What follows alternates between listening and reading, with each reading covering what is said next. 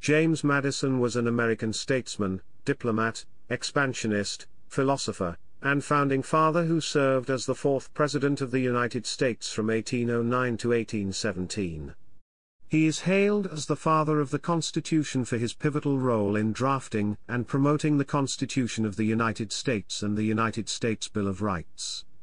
He co-wrote the Federalist Papers, co-founded the Democratic-Republican Party, and served as the fifth United States Secretary of State from 1801 to 1809. Born into a prominent Virginia planter family, Madison served as a member of the Virginia House of Delegates and the Continental Congress during and after the American Revolutionary War. He became dissatisfied with the weak national government established by the Articles of Confederation and helped organize the Constitutional Convention, which produced a new constitution to supplant the Articles of Confederation.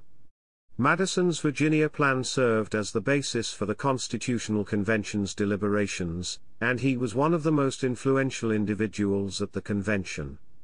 Madison became one of the leaders in the movement to ratify the Constitution, and he joined with Alexander Hamilton and John Jay in writing the Federalist Papers, a series of pro-ratification essays that was one of the most influential works of political science in American history. After the ratification of the Constitution, Madison emerged as an important leader in the United States House of Representatives and served as a close advisor to President George Washington. He was the main force behind the ratification of the United States Bill of Rights, which enshrines guarantees of personal freedoms and rights within the Constitution. During the early 1790s, Madison opposed the economic program and the accompanying centralization of power favored by Secretary of the Treasury Alexander Hamilton. Along with Thomas Jefferson, Madison organized the Democratic-Republican Party, which was, alongside Hamilton's Federalist Party, one of the nation's first major political parties. After Jefferson won the 1800 presidential election, Madison served as Secretary of State from 1801 to 1809. In that position, he supervised the Louisiana Purchase, which doubled the size of the United States. Madison succeeded Jefferson with a victory in the 1808 presidential election. After diplomatic protests and a trade embargo failed to end British seizures of American shipping, he led the United States into the War of 1812. The war was an administrative morass and ended inconclusively, but many Americans saw it as a successful second war of independence against Britain. The war convinced Madison of the necessity of a stronger federal government.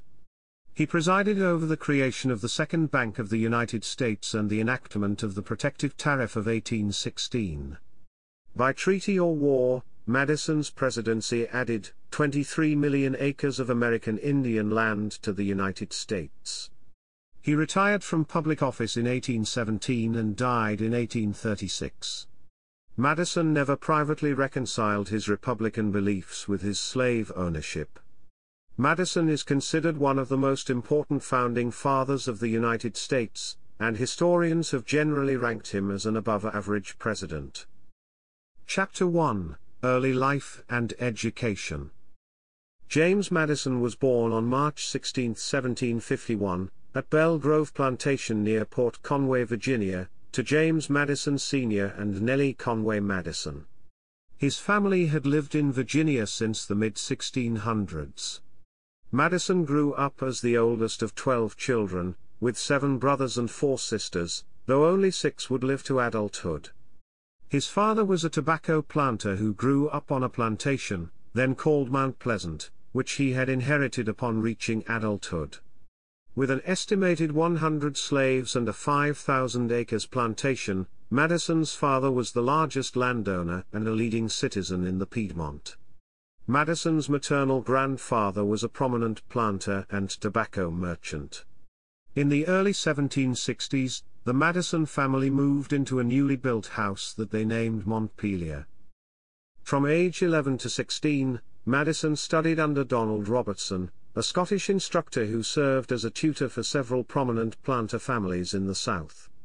Madison learned mathematics, geography, and modern and classical languages. He became exceptionally proficient in Latin. At age 16, Madison returned to Montpelier, where he studied under the Reverend Thomas Martin to prepare for college. Unlike most college-bound Virginians of his day, Madison did not attend the College of William and Mary, where the lowland Williamsburg climate, thought to be more likely to harbor infectious disease, might have strained his delicate health. Instead, in 1769, he enrolled at the College of New Jersey. His studies in Princeton included Latin, Greek, theology, and the works of the Enlightenment. Great emphasis was placed on both speech and debate. Madison was a leading member of the American Whig Society, in direct competition to the Cliosophian Society. During his time in Princeton, his closest friend was future Attorney General William Bradford. Along with another classmate, Madison undertook an intense program of study and completed the College of New Jersey's 3-year Bachelor of Arts degree in just 2 years, graduating in 1771. Madison had contemplated entering into either the clergy or lawyer professions, but declined. He remained at the College of New Jersey to study Hebrew and political philosophy under President John Witherspoon before returning home to Montpelier in early 1772. His ideas on philosophy and morality were strongly shaped by Witherspoon, who converted Madison to the philosophy, values, and modes of thinking of the Age of Enlightenment. Biographer Terence Ball says that at the College of New Jersey, he was immersed in the liberalism of the Enlightenment, and converted to 18th-century political radicalism. From then on, James Madison's theories would advance the rights of happiness of man, and his most active efforts would serve devotedly the cause of civil and political liberty. After returning to Montpelier, without a chosen career, Madison served as a tutor to his younger siblings. Madison began to study law books on his own in 1773. Madison asked Princeton friend William Bradford, a law apprentice under Edward Shippen in Philadelphia, to send him an ordered written plan on reading law books. At the age of 22, there was no evidence that Madison, himself, made any effort to apprentice under any lawyer in Virginia. By 1783, he had acquired a good sense of legal publications.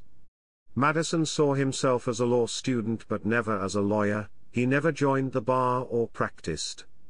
In his elder years, Madison was sensitive to the phrase demi-lawyer, or half-lawyer, a derisive term used to describe someone who read law books, but did not practice law. Chapter 2, American Revolution.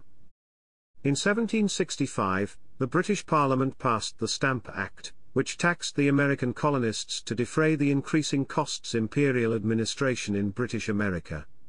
The colonists' opposition to the tax marked the start of a conflict that would culminate in the American Revolution. The disagreement centered on Parliament's right to levy taxes on the colonists, who were not directly represented in that body. However, events deteriorated until the outbreak of the American Revolutionary War of 1775–83, in which the colonists split into two factions: Loyalists, who continued to adhere to King George III, and the Patriots, whom Madison joined, under the leadership of the Continental Congress. Madison believed that Parliament had overstepped its bounds by attempting to tax the American colonies, and he sympathized with those who resisted British rule. He also favored disestablishing the Anglican Church in Virginia. Madison believed that an established religion was detrimental not only to freedom of religion, but also because it encouraged closed-mindedness and unquestioning obedience to the authority of the state. In 1774, Madison took a seat on the local Committee of Safety, a pro-revolution group that oversaw the local Patriot militia. In October 1775, he was commissioned as the colonel of the Orange County militia, serving as his father's second-in-command until his election as a delegate to the 5th Virginia Convention, which was charged with producing Virginia's first constitution. Of short stature and frequently in poor health, Madison never saw battle in the Revolutionary War, but he rose to prominence in Virginia politics as a wartime leader. At the Virginia Constitutional Convention, he convinced delegates to alter the Virginia Declaration of Rights to provide for equal entitlement, rather than mere tolerance, in the exercise of religion. With the enactment of the Virginia Constitution, Madison became part of the Virginia House of Delegates, and he was subsequently elected to the Virginia Governor's Council of State. In that role, he became a close ally of Governor Thomas Jefferson. On July 4, 1776, the United States Declaration of Independence was published, formally declaring 13 American states an independent nation, no longer under the Crown or British rule. Madison served on the Council of State from 1777 to 1779, when he was elected to the Second Continental Congress, the governing body of the United States. The country faced a difficult war against Great Britain, as well as runaway inflation, financial troubles, and lack of cooperation between the different levels of government. Madison worked to become an expert on financial issues, becoming a legislative workhorse and a master of parliamentary coalition building. Frustrated by the failure of the states to supply needed requisitions, Madison proposed to amend the Articles of Confederation to grant Congress the power to independently raise revenue through tariffs on imports. Though General George Washington, Congressman Alexander Hamilton, and other influential leaders also favored the amendment, it was defeated because it failed to win the ratification of all 13 states. While a member of Congress, Madison was an ardent supporter of a close alliance between the United States and France, and, as an advocate of westward expansion, he insisted that the new nation had to assure its right to navigation on the Mississippi River and control of all lands east of it in the Treaty of Paris that ended the Revolutionary War. After serving Congress from 1780 to 1783, Madison won election to the Virginia House of Delegates in 1784. Chapter 3, Father of the Constitution. Chapter 4, Section 1, Calling a Convention. As a member of the Virginia House of Delegates, Madison continued to advocate for religious freedom, and, along with Jefferson, drafted the Virginia Statute for Religious Freedom.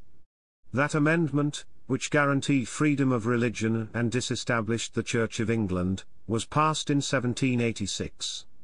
Madison also became a land speculator, purchasing land along the Mohawk River in a partnership with another Jefferson protege, James Monroe. Throughout the 1780s, Madison advocated for reform of the Articles of Confederation.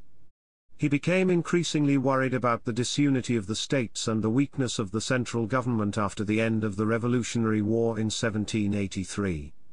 He believed that excessive democracy caused social decay, and was particularly troubled by laws that legalized paper money and denied diplomatic immunity to ambassadors from other countries. He was also profoundly concerned about the inability of Congress to capably conduct foreign policy, protect American trade, and foster the settlement of the lands between the Appalachian Mountains and the Mississippi River. As Madison wrote, a crisis had arrived which was to decide whether the American experiment was to be a blessing to the world, or to blast forever the hopes which the Republican cause had inspired. He committed to an intense study of law and political theory, and was heavily influenced by Enlightenment texts sent by Jefferson from France. He especially sought out works on international law and the constitutions of ancient and modern confederacies such as the Dutch Republic, the Swiss Confederation, and the Achaean League. He came to believe that the United States could improve upon past Republican experiments by virtue of its size. With so many distinct interests competing against each other, Madison hoped to minimize the abuses of majority rule. Additionally, navigation rights to the Mississippi River highly concerned Madison. He disdained a proposal by John Jay that the United States acquiesce claims to the river for 25 years, and his desire to fight the proposal played a major role in motivating Madison to return to Congress in 1787. Madison helped arrange the 1785 Mount Vernon Conference, which settled disputes regarding navigation rights on the Potomac River and also served as a model for future interstate conferences. At the 1786 Annapolis Convention, he joined with Alexander Hamilton and other delegates in calling of another convention to consider amending the Articles. After winning election to another term in Congress, Madison helped convince the other congressmen to authorize the Philadelphia Convention to propose amendments. Though many members of Congress were wary of the changes the convention might bring, nearly all agreed that the existing government needed some sort of reform. Madison ensured that George Washington, who was popular throughout the country, and Robert Morris, who was influential in the critical state of Pennsylvania, would both broadly support Madison's plan to implement a new constitution. The outbreak of Shays' Rebellion in 1786 reinforced the necessity for constitutional reform in the eyes of Washington and other American leaders. Chapter 4 Section 2, Philadelphia Convention. Before a quorum was reached at the Philadelphia Convention on May 25, 1787, Madison worked with other members of the Virginia delegation, especially Edmund Randolph and George Mason, to create and present the Virginia Plan. The Virginia Plan was an outline for a new federal constitution. It called for 3 branches of government, a bicameral Congress apportioned by population, and a federal council of revision that would have the right to veto laws passed by Congress. Reflecting the centralization of power envisioned by Madison, the Virginia Plan granted the U.S. Senate the power to overturn any law passed by state governments. The Virginia Plan did not explicitly lay out the structure of the executive branch, but Madison himself favored a single executive. Many delegates were surprised to learn that the plan called for the abrogation of the Articles and the creation of a new constitution, to be ratified by special conventions in each state rather than by the state legislatures. Nonetheless, with the assent of prominent attendees such as Washington and Benjamin Franklin, the delegates went into a secret session to consider a new constitution. Though the Virginia Plan was an outline rather than a draft of a possible constitution, and though it was extensively changed during the debate, its use at the convention has led many to call Madison the father of the Constitution. Madison spoke over 200 times during the convention, and his fellow delegates held him in high esteem. Delegate William Pierce wrote that in the management of every great question he evidently took the lead in the convention. He always comes forward as the best informed man of any point in debate. Madison believed that the Constitution produced by the convention would decide forever the fate of Republican government throughout the world, and he kept copious notes to serve as an historical record of the convention. Madison had hoped that a coalition of southern states and populous northern states would ensure the approval of a constitution largely similar to the one proposed in the Virginia Plan. However, delegates from small states successfully argued for more power for state governments and presented the New Jersey Plan as an alternative. In response, Roger Sherman proposed the Connecticut Compromise, which sought to balance the interests of small and large states. During the convention, Madison's Council of Revision was jettisoned. Each state was given equal representation in the Senate, and the state legislatures, rather than the House of Representatives, were given the power to elect members of the Senate.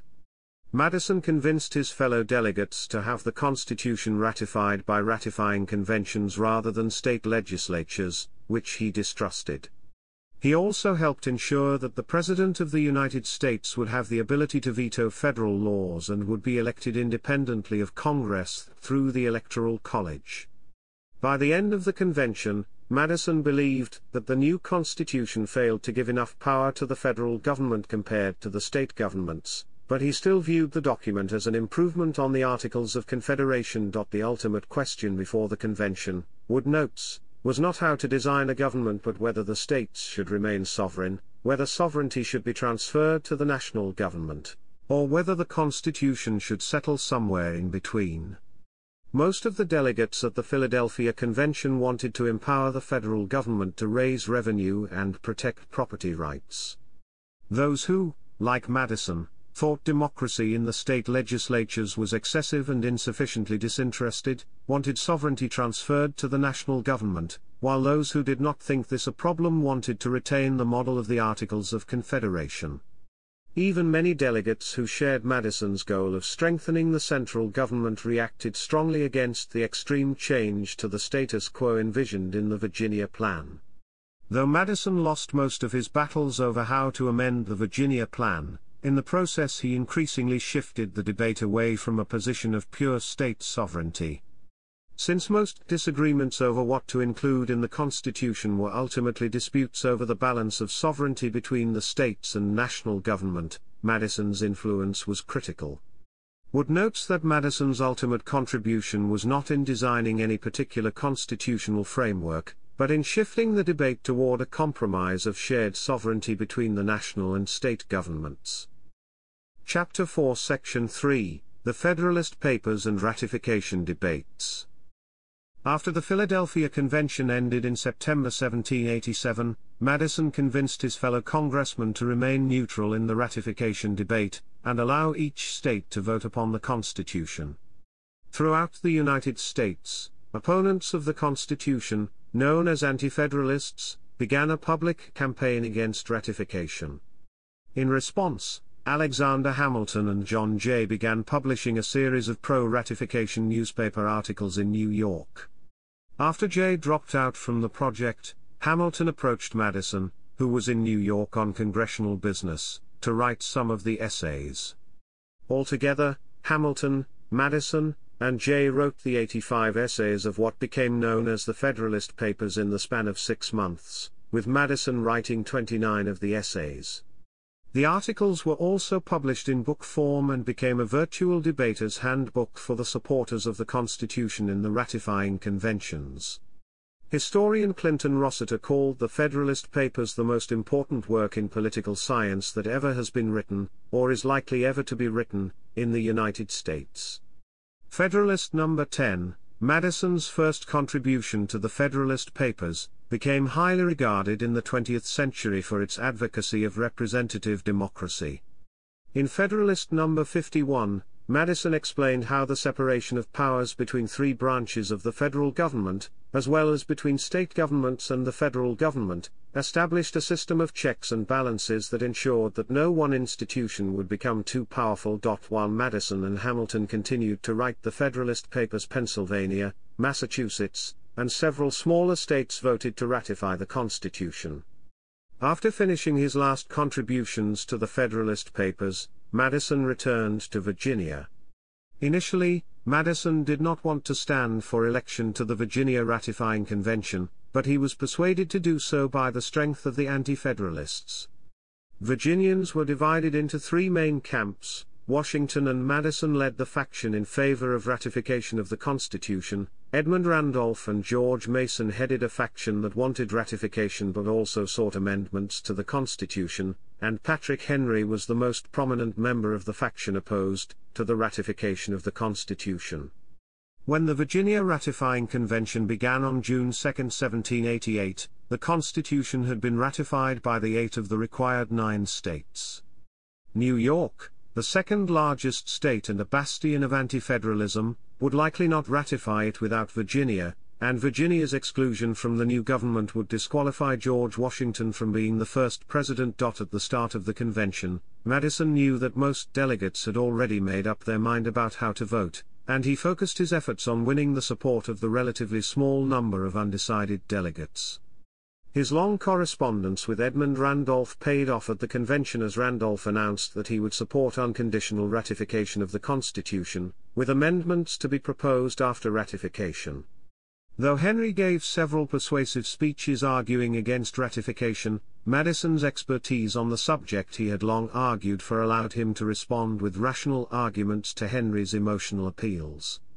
In his final speech to the ratifying convention, Madison implored his fellow delegates to ratify the Constitution as it had been written, arguing that the failure to do so would lead to the collapse of the entire ratification effort, as each state would seek favorable amendments.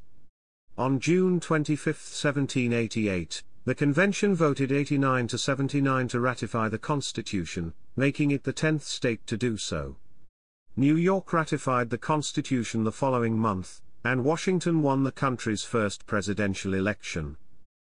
Chapter 4, Congressman and Party Leader. Chapter 5, Section 1, Election to Congress. After Virginia ratified the Constitution, Madison returned to New York to resume his duties in the Congress of the Confederation.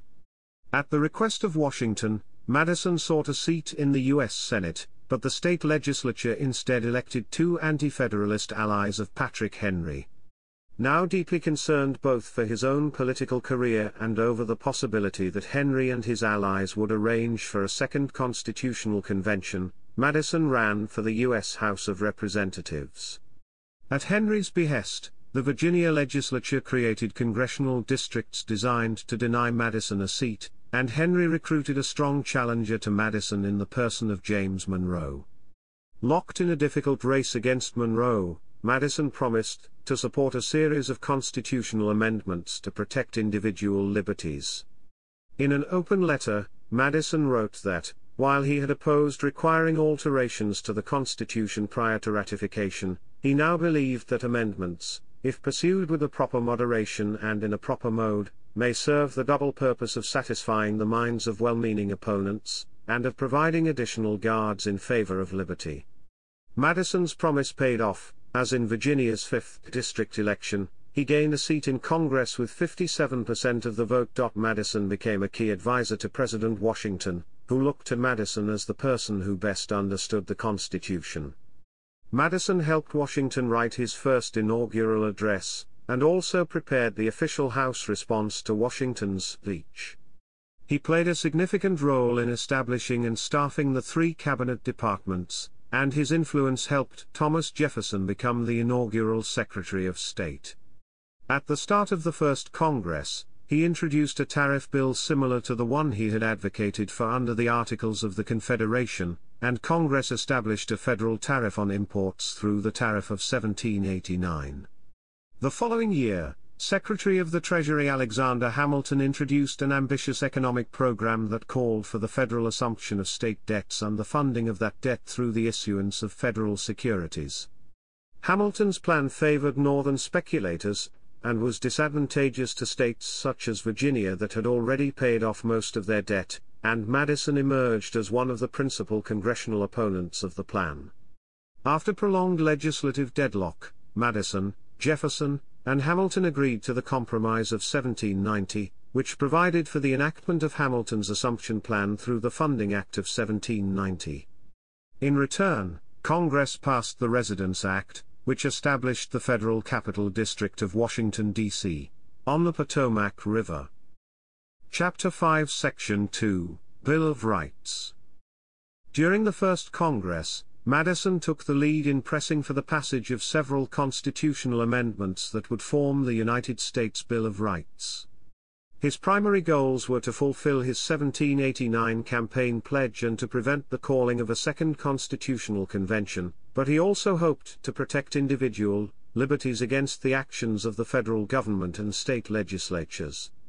He believed that the enumeration of specific rights would fix those rights in the public mind and encourage judges to protect them. After studying over 200 amendments that had been proposed at the state ratifying conventions, Madison introduced the Bill of Rights on June 8, 1789. His amendments contained numerous restrictions on the federal government and would protect, among other things, freedom of religion, freedom of speech, and the right to peaceful assembly. While most of his proposed amendments were drawn from the ratifying conventions, Madison was largely responsible for proposals to guarantee freedom of the press, protect property from government seizure, and ensure jury trials. He also proposed an amendment to prevent states from abridging equal rights of conscience, or freedom of the press, or the trial by jury in criminal cases. Madison's Bill of Rights faced little opposition. He had largely co-opted the anti-federalist goal of amending the Constitution, but had avoided proposing amendments that would alienate supporters of the Constitution. Madison's proposed amendments were largely adopted by the House of Representatives, but the Senate made several changes.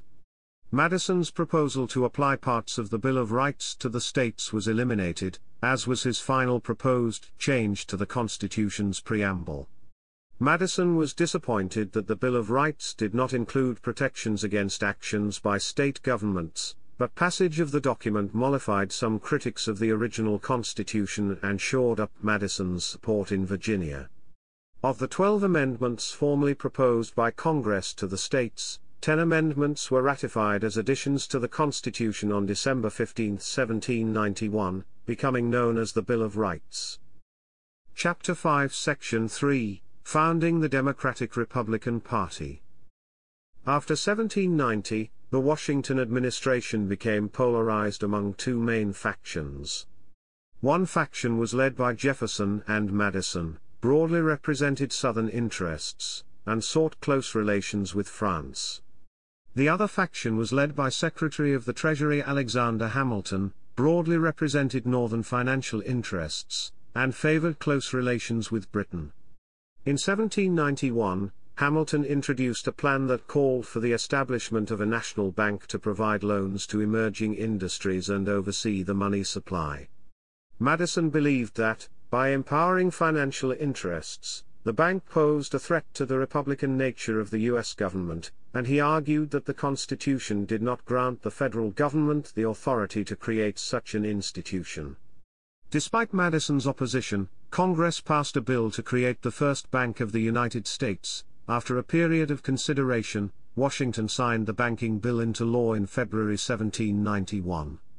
As Hamilton implemented his economic program and Washington continued to enjoy immense prestige as president, Madison became increasingly concerned that Hamilton would seek to abolish the Federal Republic in favor of a centralized monarchy. When Hamilton submitted his report on manufactures, which called for federal action to stimulate the development of a diversified economy, Madison once again challenged Hamilton's proposal on constitutional grounds.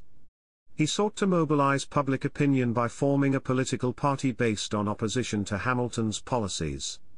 Along with Jefferson, Madison helped Philip Freneau establish the National Gazette, a Philadelphia newspaper that attacked Hamilton's proposals. In an essay published in the National Gazette in September 1792, Madison wrote that the country had divided into two factions: his own faction, which believed in the doctrine that mankind are capable of governing themselves, and Hamilton's faction, which allegedly sought the establishment of aristocratic monarchy and was biased towards the wealthy. Those opposed to Hamilton's economic policies, including many former anti-federalists, coalesced into Democratic-Republican Party, while those who supported the administration's policies coalesced into the Federalist Party. In the 1792 United States presidential election, both major parties supported Washington's successful bid for re-election, but the Democratic Republicans sought to unseat Vice President John Adams. Because the Constitution's rules essentially precluded Jefferson from challenging Adams, the party backed New York Governor George Clinton for the vice presidency, but Adams won re-election by a comfortable electoral vote margin. With Jefferson out of office after 1793, Madison became the de facto leader of the Democratic-Republican Party. When Britain and France went to war in 1793, the U.S. was caught in the middle. While the differences between the Democratic Republicans and the Federalists had previously centered on economic matters, foreign policy became an increasingly important issue as Madison and Jefferson favored France and Hamilton favored Britain. War with Britain became imminent in 1794 after the British seized hundreds of American ships that were trading with French colonies. Madison believed that a trade war with Britain would probably succeed, and would allow Americans to assert their independence fully. The British West Indies, Madison maintained, could not live without American foodstuffs, but Americans could easily do without British manufactures. Washington avoided a trade war and instead secured friendly trade relations with Britain through the Jay Treaty of 1794. Madison and his Democratic-Republican allies were outraged by the treaty. One Democratic Republican wrote that the treaty sacrifices every essential interest and prostrates the honor of our country. Madison's strong opposition to the treaty led to a permanent break with Washington, ending a long friendship. Chapter 5 Section 4, Adams' Presidency. Washington chose to retire after serving 2 terms and, in advance of the 1796 presidential election, Madison helped convince Jefferson to run for the presidency. Despite Madison's efforts, Federalist candidate John Adams defeated Jefferson, taking a narrow majority of the electoral vote. Under the rules of the Electoral College then in place, Jefferson became vice president because he finished with the second most electoral votes. Madison, meanwhile, had declined to seek re-election, and he returned to his home at Montpelier. On Jefferson's advice, President Adams considered appointing Madison to an American delegation charged with ending French attacks on American shipping, but Adams's cabinet members strongly opposed the idea. After a diplomatic incident between France and the United States known as the XYZ affair took place, the two countries engaged in an undeclared naval war known as the Quasi-War. Though he was out of office, Madison remained a prominent Democratic-Republican leader in opposition to the Adams administration. During the Quasi-War, The Federalists created a standing army and passed the Alien and Sedition Acts, which were directed at French refugees engaged in American politics and against Republican editors. Madison and Jefferson believed that the Federalists were using the war to justify the violation of constitutional rights, and they increasingly came to view Adams as a monarchist. In response to the Alien and Sedition Acts, Jefferson wrote the Kentucky Resolutions, which argued that the states had the power to nullify federal law on the basis that the Constitution was a compact among the states. Madison rejected this view of a compact among the states, and his Virginia resolutions instead urged states to respond to unjust federal laws through interposition, a process in which a state legislature declared a law to be unconstitutional but did not take steps to actively prevent its enforcement. Jefferson's doctrine of nullification was widely rejected, and the incident damaged the Democratic-Republican Party as attention was shifted from the Alien and Sedition Acts to the unpopular nullification doctrine. In 1799, after Patrick Henry announced that he would return to politics as a member of the Federalist Party, Madison won election to the Virginia legislature. At the same time, he and Jefferson planned for Jefferson's campaign in the 1800 presidential election. Madison issued the Report of 1800, which attacked the Alien and Sedition Acts as unconstitutional but disregarded Jefferson's theory of nullification. The Report of 1800 held that Congress was limited to legislating on its enumerated powers, and that punishment for sedition violated freedom of speech and freedom of the press. Jefferson embraced the report, and it became the unofficial Democratic-Republican platform for the 1800 election. With the Federalists badly divided between supporters of Hamilton and Adams, and with news of the end of the quasi-war not reaching the United States until after the election, Jefferson, and his ostensible running mate, Aaron Burr, defeated Adams. Because Jefferson and Burr tied in the electoral vote, the Federalist-controlled House of Representatives held a contingent election to choose between the two candidates. After the House conducted dozens of inconclusive ballots, Hamilton, who despised Burr even more than he did Jefferson, convinced several Federalist congressmen to cast blank ballots, giving Jefferson the victory. Chapter 5, Marriage and Family. On September 15, 1794, Madison married Dolly Payne Todd, a 26-year-old widow, previously wife of John Todd, a Quaker farmer who died during a yellow fever epidemic in Philadelphia. Aaron Burr introduced Madison to her, at his request, after Dolly had stayed in the same boarding house as Burr in Philadelphia. After an arranged meeting in spring 1794, the two quickly became romantically engaged and prepared for a wedding that summer, but Dolly suffered recurring illnesses because of her exposure to yellow fever in Philadelphia. They eventually traveled to Harewood, Virginia for their wedding. Only a few close family members attended, and Winchester Reverend Alexander Balmain pronounced them a wedded couple. Madison enjoyed a strong relationship with his wife, and she became his political partner. She was widely popular in the capital of Washington, and she excelled at dinners and other important political occasions. Her actions helped establish the First Lady of the United States as an important social host in Washington. Madison never had children, but he adopted Dolly's one surviving son, John Payne Todd, after the marriage.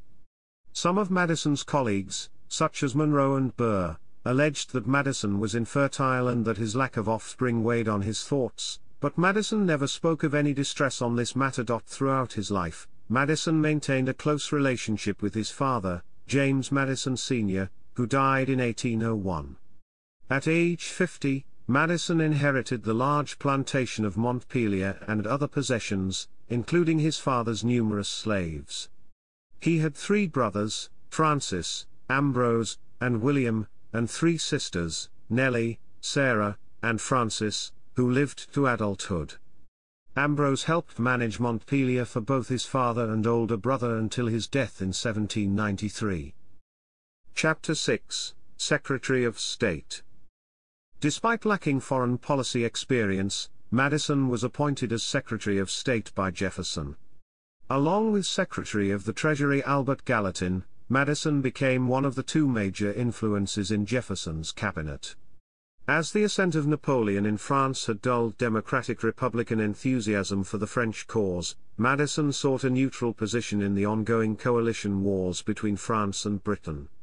Domestically, the Jefferson administration and the Democratic Republican Congress rolled back many Federalist policies. Congress quickly repealed the Alien and Sedition Act, abolished internal taxes, and reduced the size of the Army and Navy.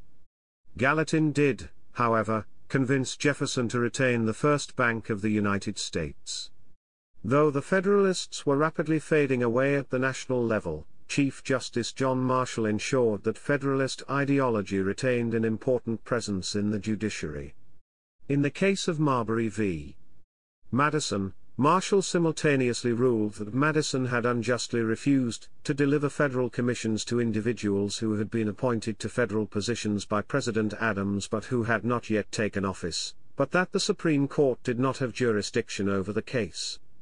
Most importantly, Marshall's opinion established the principle of judicial review.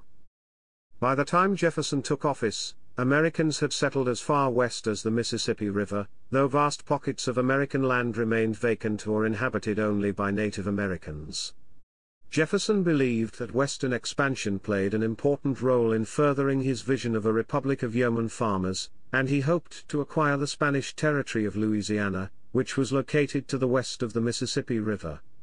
Early in Jefferson's presidency, the administration learned that Spain planned to retrocede the Louisiana to France, raising fears of French encroachment on U.S. territory. In 1802, Jefferson and Madison dispatched James Monroe to France to negotiate the purchase of New Orleans, which controlled access to the Mississippi River and thus was immensely important to the farmers of the American frontier. Rather than selling merely New Orleans, Napoleon's government, having already given up on plans to establish a new French empire in the Americas, offered to sell the entire territory of Louisiana. Despite lacking explicit authorization from Jefferson, Monroe and Ambassador Robert A. Livingston negotiated the Louisiana Purchase, in which France sold over 800,000 square miles of land in exchange for $15 million. Despite the time-sensitive nature of negotiations with the French, Jefferson was concerned about the constitutionality of the Louisiana Purchase, and he privately favored introducing a constitutional amendment explicitly authorizing Congress to acquire new territories. Madison convinced Jefferson to refrain from proposing the amendment, and the administration ultimately submitted the Louisiana Purchase without an accompanying constitutional amendment.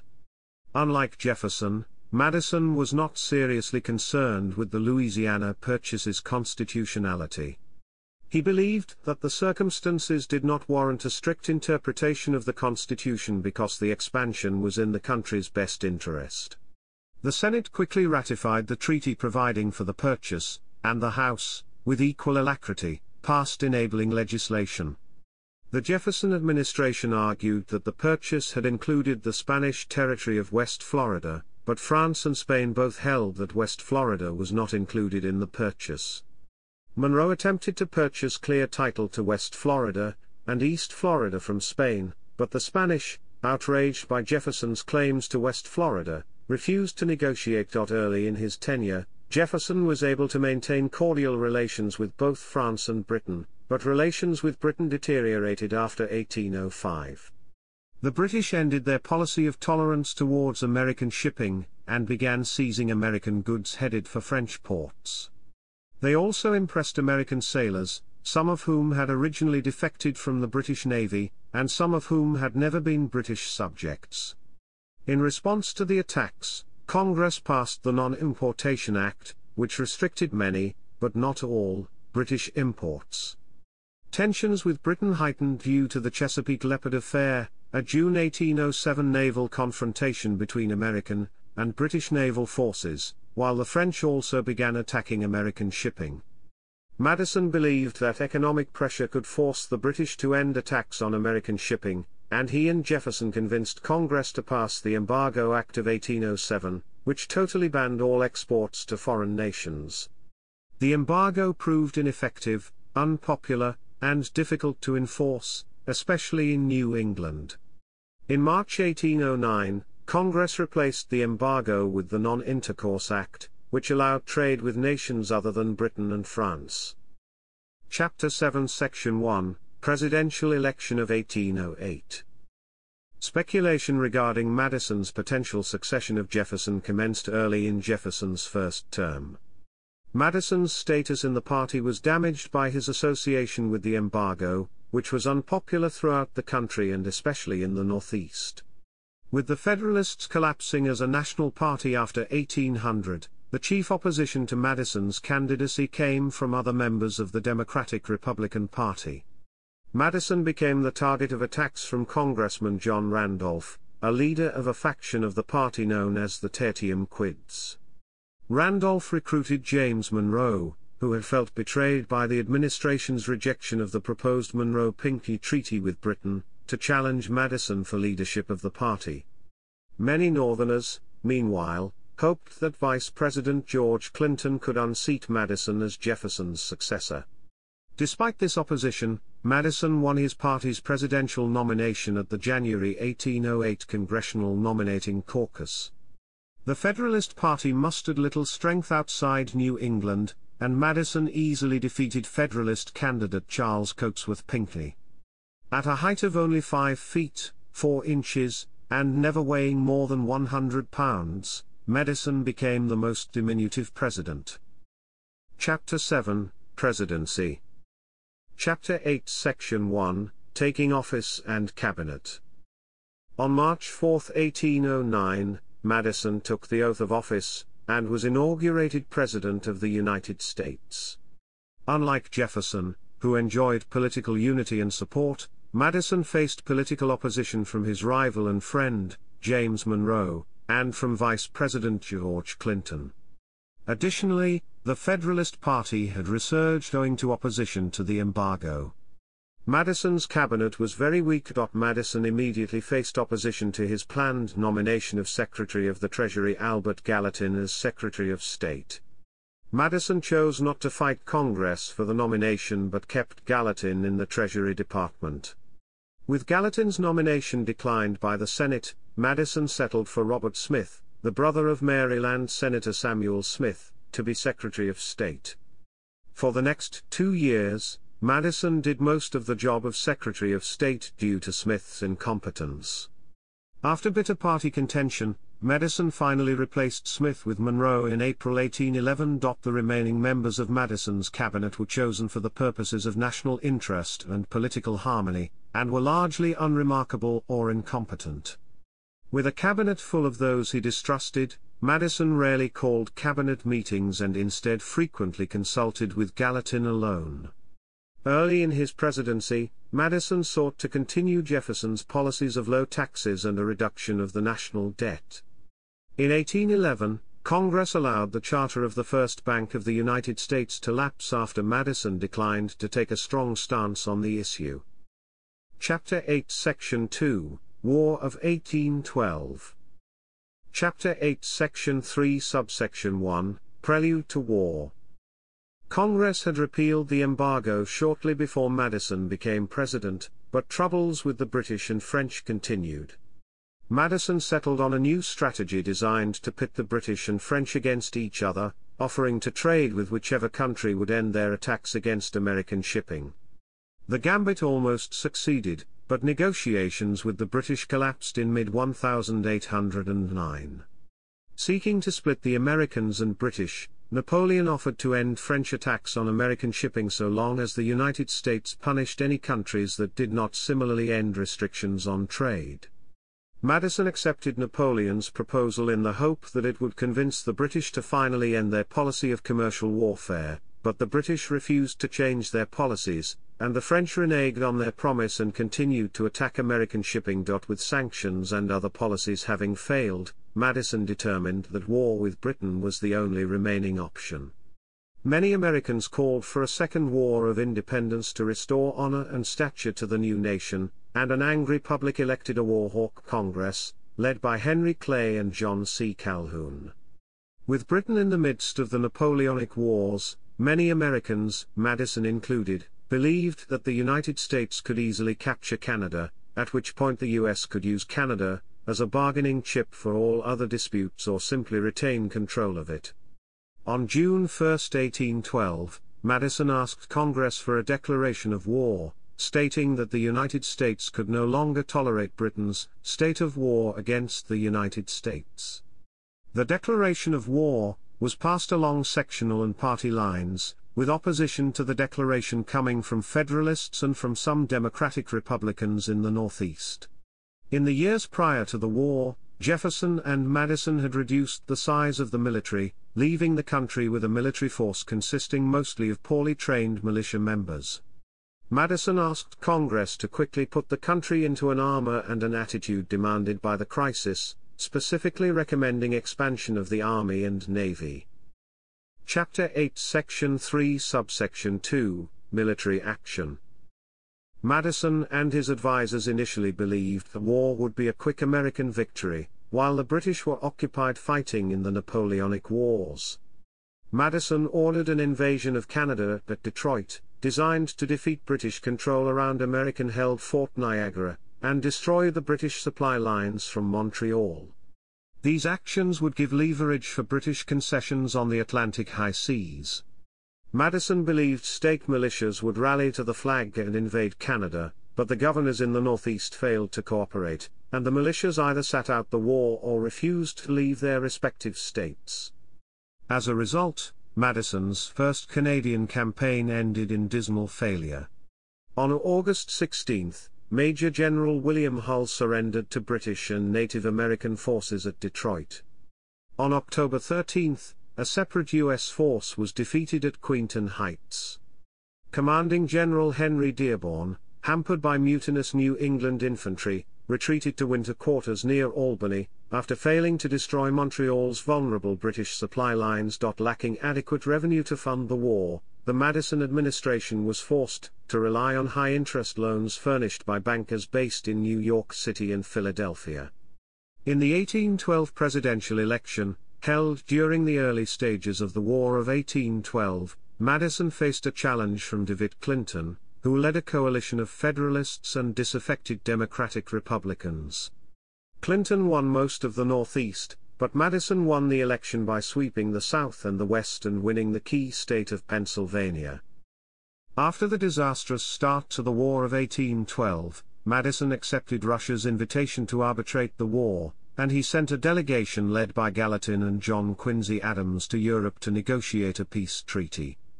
While Madison worked to end the war, the U.S. experienced some impressive naval successes, boosting American morale, by the USS Constitution and other warships. With a victory at the Battle of Lake Erie, the U.S. crippled the supply and reinforcement of British military forces in the western theater of the war. In the aftermath of the Battle of Lake Erie, General William Henry Harrison defeated the forces of the British and of Tecumseh's Confederacy at the Battle of the Thames. The death of Tecumseh in that battle marked the permanent end of armed Native American resistance in the Old Northwest. In March 1814, General Andrew Jackson broke the resistance of the British allied Muskogee in the Old Southwest with his victory at the Battle of Horseshoe Bend. Despite those successes, the British continued to repel American attempts to invade Canada, and a British force captured Fort Niagara and burned the American city of Buffalo in late 1813. The British agreed to begin peace negotiations in the town of Ghent in early 1814, but at the same time, they shifted soldiers to North America following Napoleon's defeat in the Battle of Paris. Under General George Izard and General Jacob Brown, the U.S. launched another invasion of Canada in mid-1814. Despite an American victory at the Battle of Chippewa, the invasion stalled once again. Making matters worse, Madison had failed to muster his new Secretary of War John Armstrong to fortify Washington, D.C., while Madison had put in command, to stop an impending British invasion, an inexperienced and incompetent brig. General William Winder. In August 1814, the British landed a large force off the Chesapeake Bay and routed Winder's army at the Battle of Bladensburg.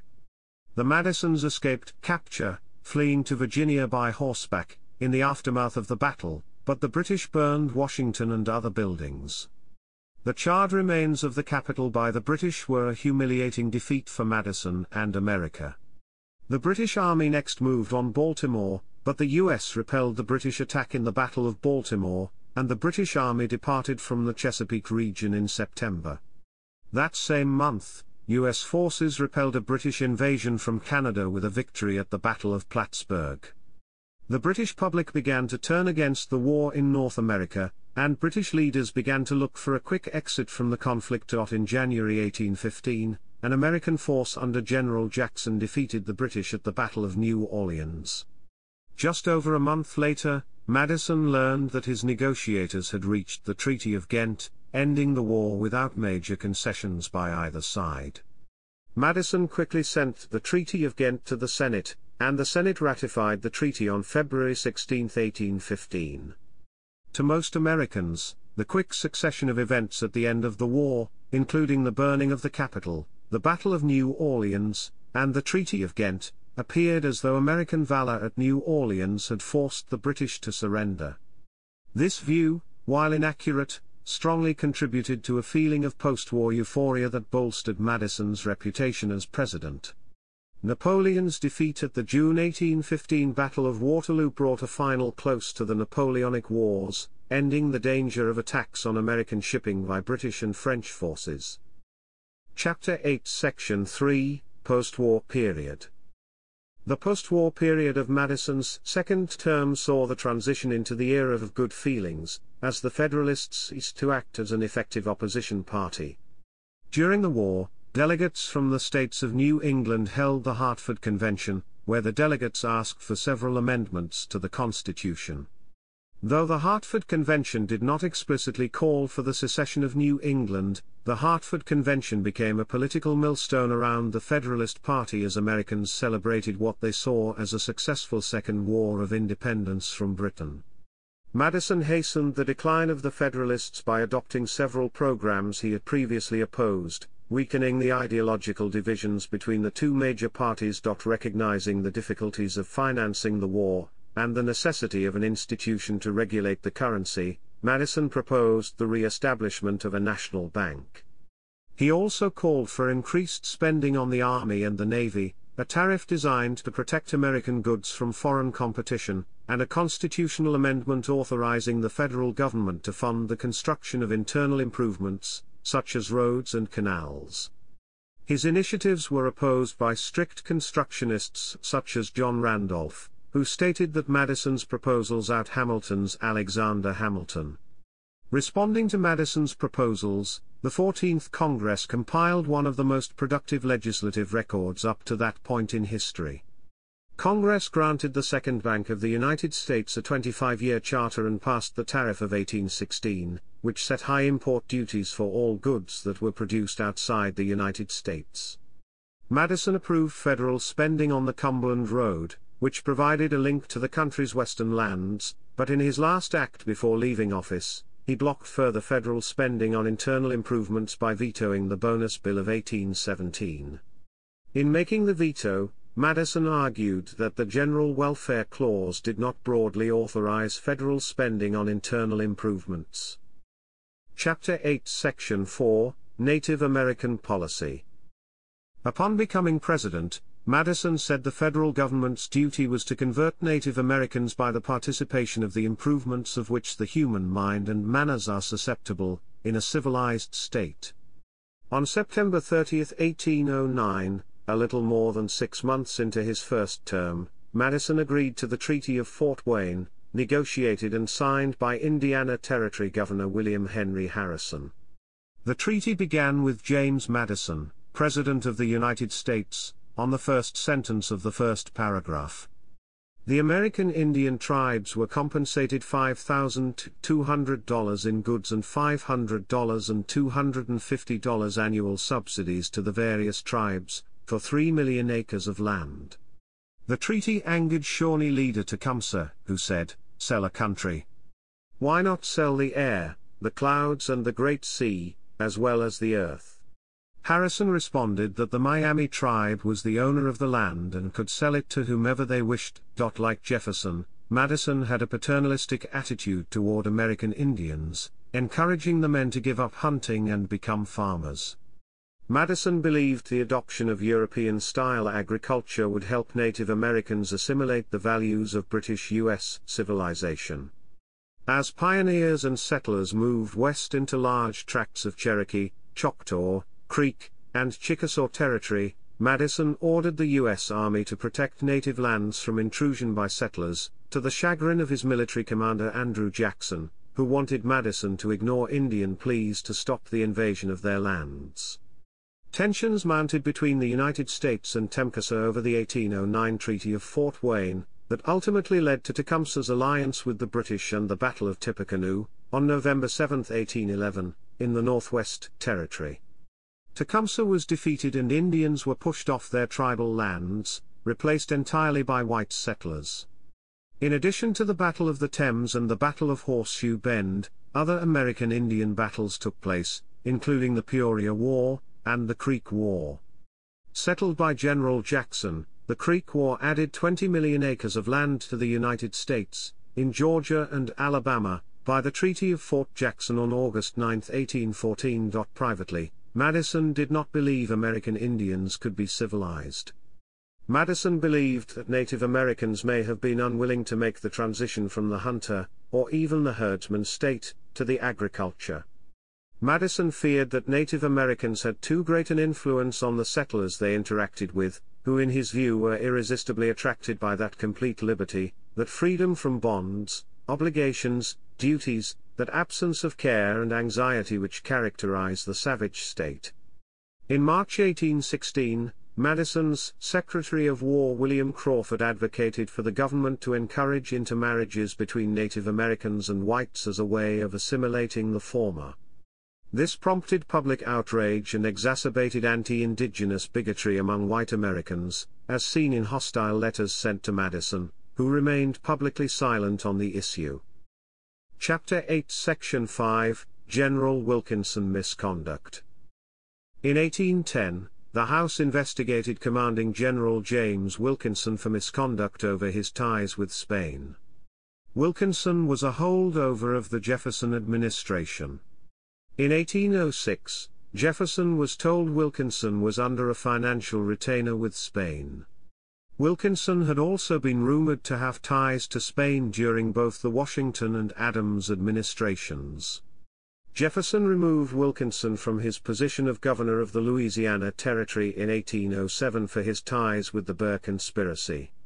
The 1810 House investigation was not a formal report, but documents incriminating Wilkinson were given to Madison. Wilkinson's military request for a court-martial was denied by Madison. Wilkinson then asked for 14 officers to testify on his behalf in Washington, but Madison refused, in essence, clearing Wilkinson of malfeasance. Later in 1810 the House investigated Wilkinson's public record, and charged him with a high casualty rate among soldiers. Wilkinson was cleared again. However, in 1811, Madison launched a formal court-martial of Wilkinson, that suspended him of active duty.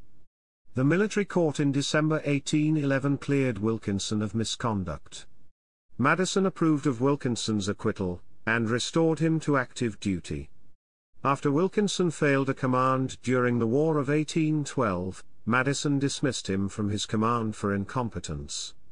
However, Madison retained Wilkinson in the army, but replaced him with Henry Dearborn as its commander. Not until 1815, when Wilkinson was court-martialed and acquitted again, did Madison finally remove him from the army.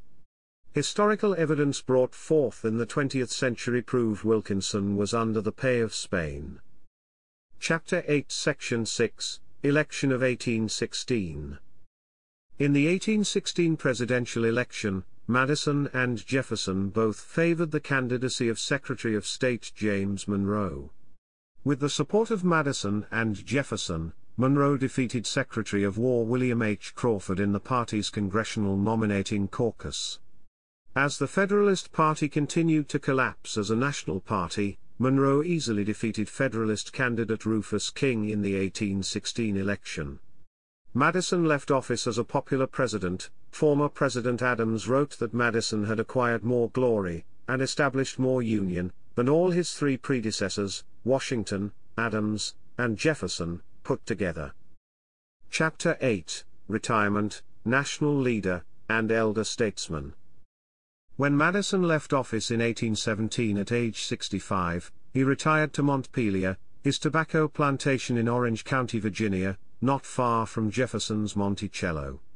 As with both Washington and Jefferson, Madison left the presidency a poorer man than when elected.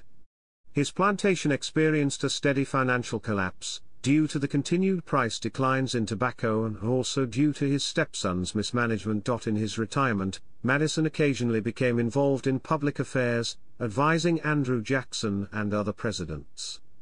He remained out of the public debate over the Missouri Compromise, though he privately complained about the North's opposition to the extension of slavery. Madison had warm relations with all four of the major candidates in the 1824 presidential election, but, like Jefferson, largely stayed out of the race. During Jackson's presidency, Madison publicly disavowed the nullification movement and argued that no state had the right to secede. Madison helped Jefferson establish the University of Virginia, though the university was primarily Jefferson's initiative. In 1826, after the death of Jefferson, Madison was appointed as the second rector of the university. He retained the position as college chancellor for 10 years until his death in 1836. In 1829, at the age of 78, Madison was chosen as a representative to the Virginia Constitutional Convention for revision of the Commonwealth's Constitution. It was his last appearance as a statesman. The issue of greatest importance at this convention was apportionment. The western districts of Virginia complained that they were underrepresented because the state constitution apportioned voting districts by county. The increased population in the Piedmont and western parts of the state were not proportionately represented by delegates in the legislature. Western reformers also wanted to extend suffrage to all white men, in place of the prevailing property ownership requirement. Madison tried in vain to effect a compromise. Eventually, suffrage rights were extended to renters as well as landowners, but the eastern planters refused to adopt citizen population apportionment. They added slaves held as property to the population count, to maintain a permanent majority in both houses of the legislature, arguing that there must be a balance between population and property represented. Madison was disappointed at the failure of Virginians to resolve the issue more equitably. In his later years, Madison became highly concerned about his historic legacy. He resorted to modifying letters and other documents in his possession, changing days and dates, adding and deleting words and sentences, and shifting characters. By the time he had reached his late 70s, this straightening out had become almost an obsession. As an example, he edited a letter written to Jefferson criticizing Lafayette. Madison not only inked out original passages, but even forged Jefferson's handwriting as well. Historian Drew R. McCoy writes that, during the final 6 years of his life, amid a sea of personal troubles that were threatening to engulf him, at times mental agitation issued in physical collapse. For the better part of a year in 1831 and 1832 he was bedridden, if not silenced, literally sick with anxiety. He began to despair of his ability to make himself understood by his fellow citizens. Madison's health slowly deteriorated. He died of congestive heart failure at Montpelier on the morning of June 28, 1836, at the age of 85. By one common account of his final moments, he was given his breakfast, which he tried eating but was unable to swallow. His favorite niece, who sat by to keep him company, asked him, "What is the matter, Uncle James?" Madison died immediately after. He replied, "Nothing more than a change of mind, my dear." He is buried in the family cemetery at Montpelier. He was one of the last prominent members of the Revolutionary War generation to die. His will left significant sums to the American Colonization Society, the University of Virginia, and the College of New Jersey, as well as $30,000 to his wife, Dolly. Left with a smaller sum than Madison had intended, Dolly suffered financial troubles until her own death in 1849. Chapter 9, Political and Religious Views.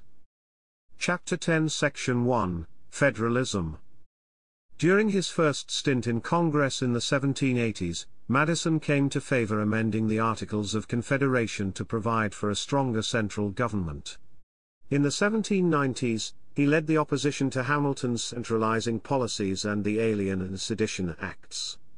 According to Chernow, Madison's support of the Virginia and Kentucky resolutions in the 1790s was a breathtaking evolution for a man who had pleaded at the Constitutional Convention that the federal government should possess a veto over state laws. The historian Gordon S. Wood says that Lance Banning, as in his Sacred Fire of Liberty, is the only present-day scholar to maintain that Madison did not change his views in the 1790s. During and after the War of 1812, Madison came to support several policies he had opposed in the 1790s, including the National Bank, a strong navy, and direct taxes. Wood notes that many historians struggle to understand Madison, but Wood looks at him in the terms of Madison's own times, as a nationalist but one with a different conception of nationalism from that of the Federalists. Gary Rosen and Banning use other approaches to suggest Madison's consistency. Chapter 10 Section 2, Religion. Although baptized as an Anglican and educated by Presbyterian clergymen, young Madison was an avid reader of English deist tracts. As an adult, Madison paid little attention to religious matters. Though most historians have found little indication of his religious leanings after he left college, some scholars indicate he leaned toward deism.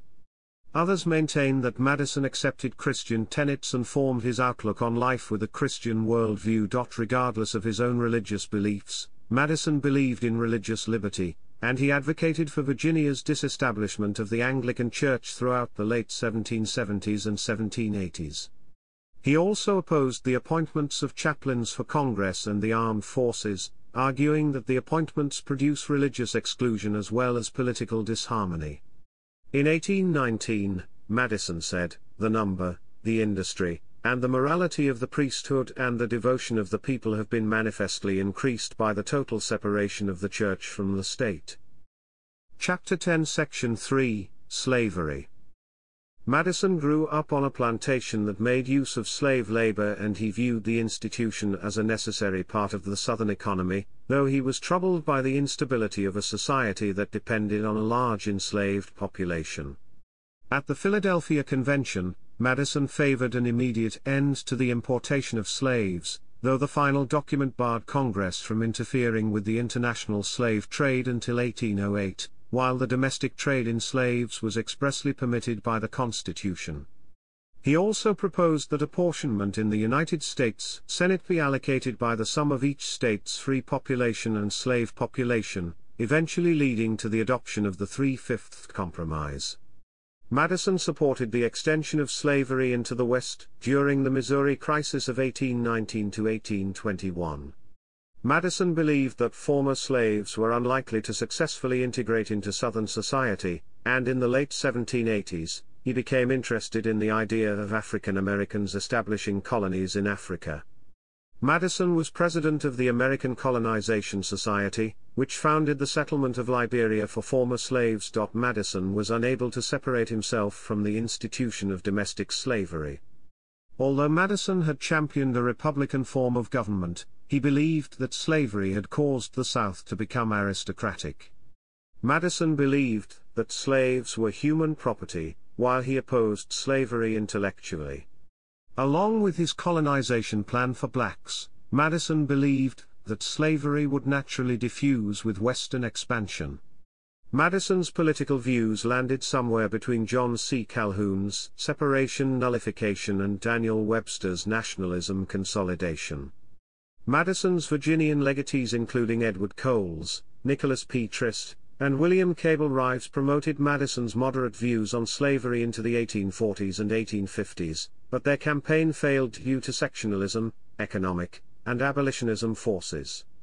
Madison was never able to reconcile his advocacy of Republican government and his lifelong reliance on the slave system. Madison's treatment of his enslaved people was known to be moderate. In 1790, Madison ordered an overseer to treat slaves with all the humanity and kindness consistent with their necessary subordination and work. Visitors noted slaves were well housed and fed. According to Paul Jennings, one of Madison's younger slaves, Madison never lost his temper or had his slaves whipped, preferring to reprimand. One slave, Billy, attempted to escape Madison while in Philadelphia during the American Revolution, but was caught.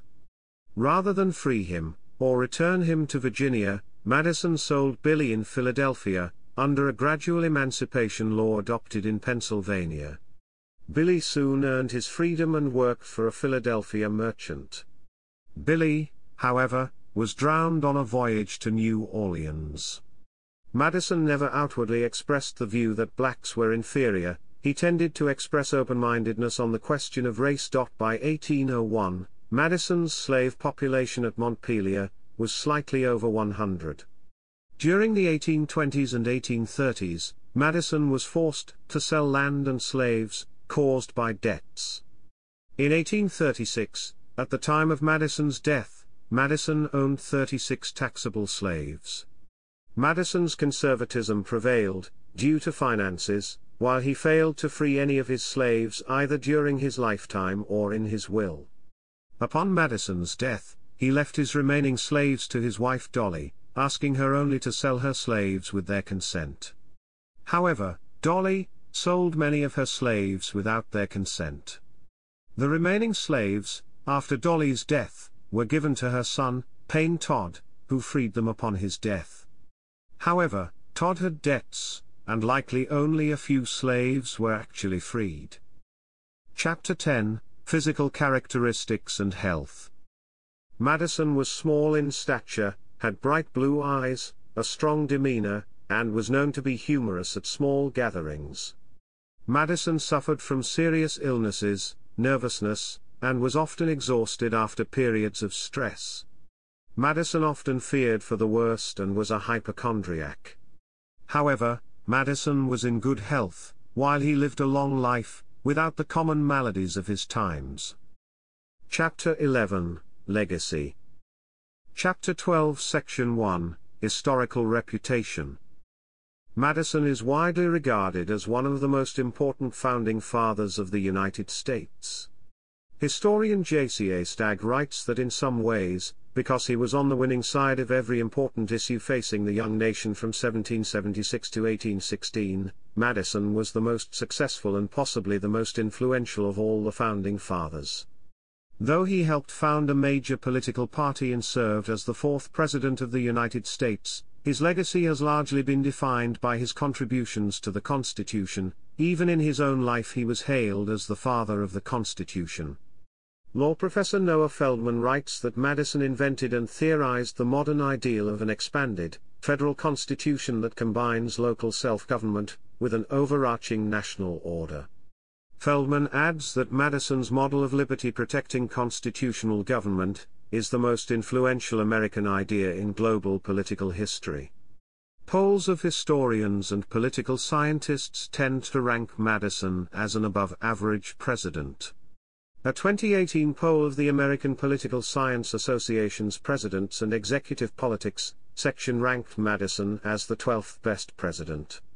Wood commends Madison for his steady leadership during the war and resolve to avoid expanding the president's power, noting one contemporary's observation that the war was conducted without one trial for treason, or even one prosecution for libel. Nonetheless, many historians have criticized Madison's tenure as president.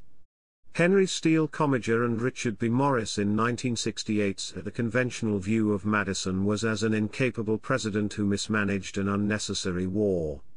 A 2006 poll of historians ranked Madison's failure to prevent the War of 1812 as the sixth worst mistake made by a sitting president. The historian Gary Wills wrote, "Madison's claim on our admiration does not rest on a perfect consistency, any more than it rests on his presidency. He has other virtues. As a framer and defender of the Constitution he had no peer. The finest part of Madison's performance as president was his concern for the preserving of the Constitution. No man could do everything for the country, not even Washington. Madison did more than most, and did some things better than any. That was quite enough." In 2002, historian Ralph Ketchum was critical of Madison as a wartime president during the War of 1812. Ketchum blamed Madison for the events that led up to the burning of the nation's capital by the British.